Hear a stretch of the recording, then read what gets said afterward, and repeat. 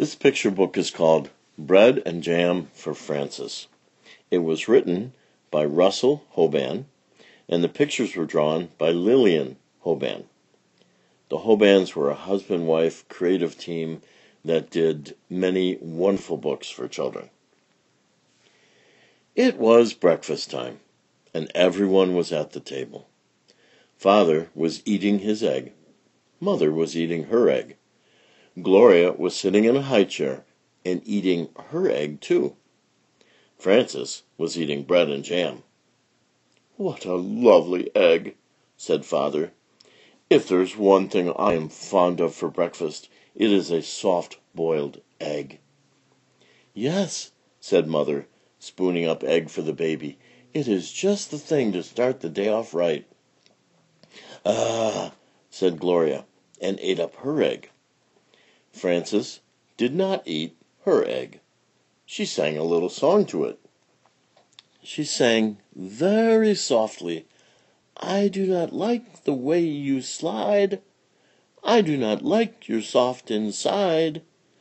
I do not like you lots of ways, and I could do for many days without eggs." "What did you say, Frances?" asked Father.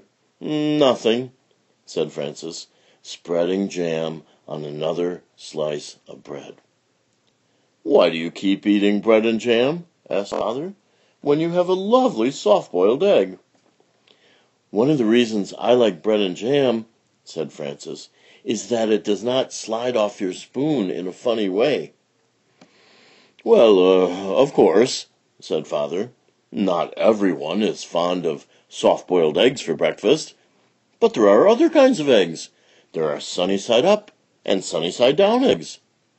"Yes," said Frances, "but sunny-side-up eggs lie on the plate and look up at you in a funny way, and sunny-side-down eggs just lie in their stomachs and wait." "What about scrambled eggs?" said Father. "Scrambled eggs fall off the fork and roll under the table," said Frances. "I think it is time for you to go to school now," said Mother. Frances picked up her books, her lunchbox, and her skipping rope. Then she kissed Mother and Father goodbye and went to the bus stop. While she waited for the bus, she skipped and sang, "Jam on biscuits, jam on toast. Jam is the thing that I like most. Jam is sticky, jam is sweet. Jam is tasty, jam's a treat. Raspberry, strawberry, gooseberry. I'm very fond of jam." That evening for dinner, Mother cooked breaded veal cutlets with string beans and baked potatoes. "Ah," said Father, "what is there handsomer on a plate and tastier to eat than breaded veal cutlet?" "Oh, nice dish, isn't it?" said Mother. "Eat up the string bean, Gloria." "Oh," said Gloria, and ate it up. She had already eaten her dinner of strained beef and sweet potatoes, but she liked to practice with a string bean when she could. "Where do breaded veal cutlets come from?" asked Frances. "And why are French-cut stringless beans called string beans?" "We can talk about that another time," said Father. "Now is the time to eat our dinner." Frances looked at her plate and sang, "What do cutlets wear before they're breaded? Flannel nightgowns, cowboy boots, furry jackets, sailor suits." Then she spread jam on a slice of bread and took a bite. "She won't try anything new," said Mother to Father. "She just eats bread and jam." "How do you know what you like if you won't even try anything?" asked Father. "Well," said Frances, "there are many different things to eat, and they taste many different ways. But when I have bread and jam, I always know what I am getting, and I am always pleased." "You try new things in your school lunches," said Mother. "Today I gave you a chicken salad sandwich." "There now," said Father to Frances, "wasn't it good?" "Well," said Frances. "I traded it to Albert." "For what?" said Father. "Bread and jam," said Frances. The next morning at breakfast, Father sat down and said, "Now I call that a pretty sight. Fresh orange juice and poached eggs on toast. There's a proper breakfast for you." "Thank you for saying so," said Mother. "Poached eggs on toast do have a cheery look, I think." Frances began to sing a poached egg song. "Poached eggs on toast, why do you shiver with such a funny little quiver?" Then she looked down and saw that she did not have a poached egg. "I have no poached egg," said Frances. "I have nothing but orange juice." "I know," said Mother. "Why is that?" said Frances. "Everybody else has a poached egg. Even Gloria has a poached egg, and she's nothing but a baby." "But you do not like eggs," said Mother, "and that is why I did not poach one for you. Have some bread and jam if you are hungry." So Frances ate bread and jam and went to school. When the bell rang for lunch, Frances sat down next to her friend Albert. "What do you have today?" said Frances.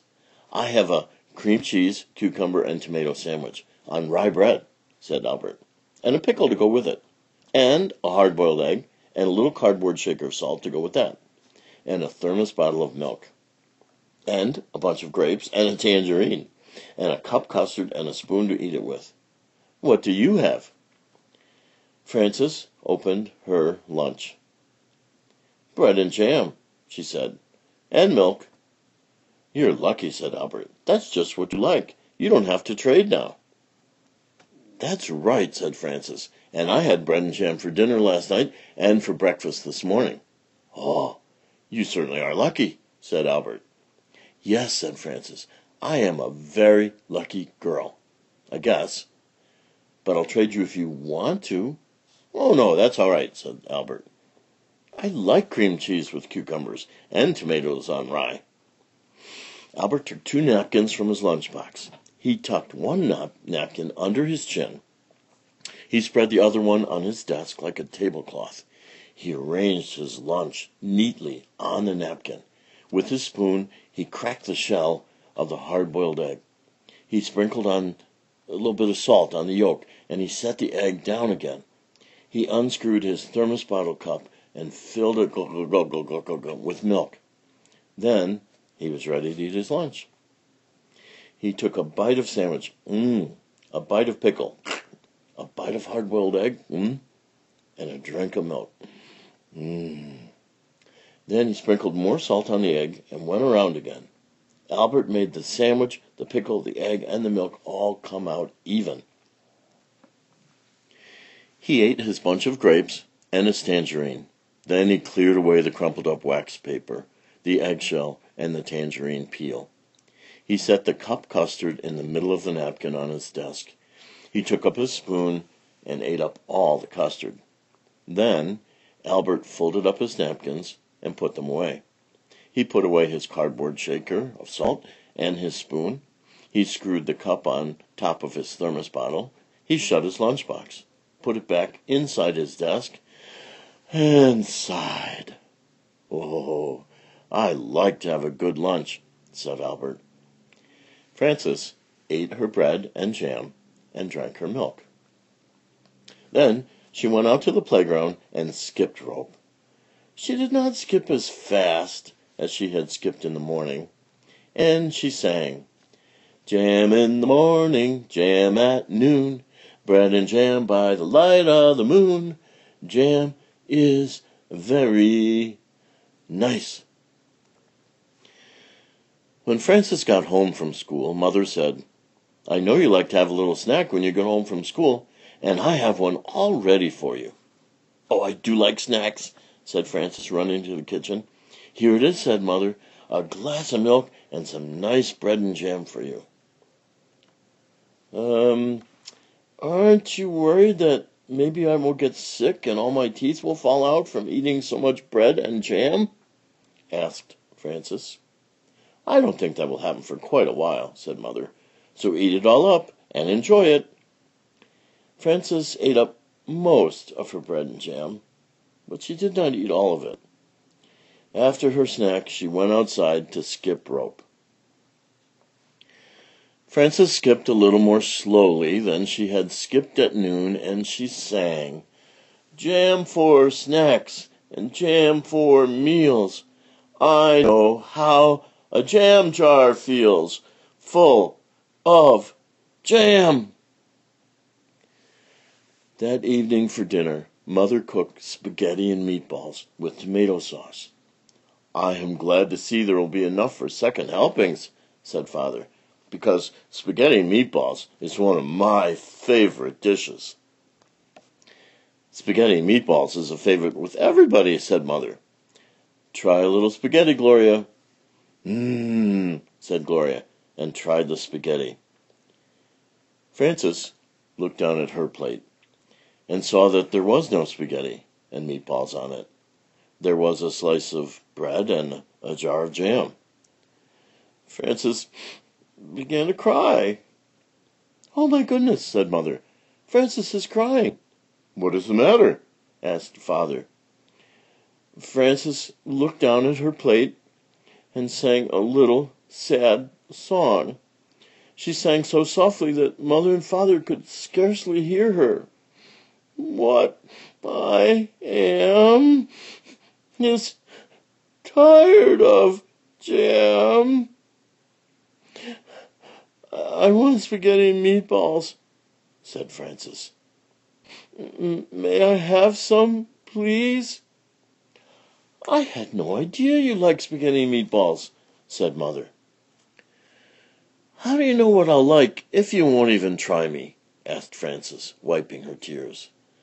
So Mother gave Frances spaghetti and meatballs, and she ate it all up. The next day, when the bell rang for lunch, Albert said, "What do you have today?"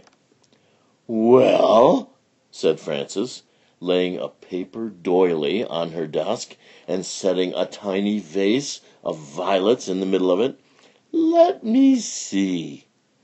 She arranged her lunch on the doily. "I have a thermos bottle with cream of tomato soup," she said, "and a lobster salad sandwich on thin slices of white bread. I have celery, carrot sticks, and black olives, and a little cardboard shaker of salt for the celery, and 2 plums, and a tiny basket of cherries, and vanilla pudding with chocolate sprinkles and a spoon to eat it with." "That's a good lunch," said Albert. "I think it's nice that there are all different kinds of lunches and breakfasts and dinners and snacks. I think eating is nice." "So do I," said Frances. And she made the lobster salad sandwich, the celery, the carrot sticks, and the olives come out even. The end of the story.